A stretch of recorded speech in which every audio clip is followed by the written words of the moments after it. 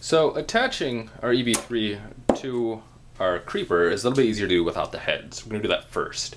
First thing we want to do is we've got these 4 blue connectors, long blue connectors. We're going to connect those to the 2 sides in the same position that we're able to line them with the holes. So the outer 2 and the second set, and the outer 2. Let's go ahead and do that. I'm doing this so that the longer part is facing up. So 1. I'm going to take this part, flip it over. We're just going to line it up so that those two holes, these two, and these two all line up with our EV3. That from this view. So again, this is a lot easier to do upside down. This wants to be set up so that this part, the screen, is towards the front. Set this here.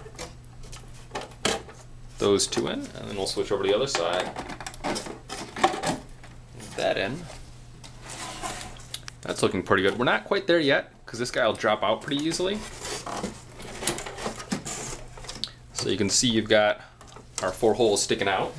We have 5 of these. No, I lied. We have 4 of these number 5 pieces.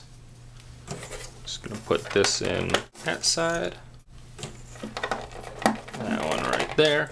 This might be a little bit difficult. You might want to put 1 finger below. Here we go. These 2 pieces, like that, like that. Gonna double check. And we can now pick this guy up pretty easily. Just kind of wiggles around. He's pretty solid, so that's good.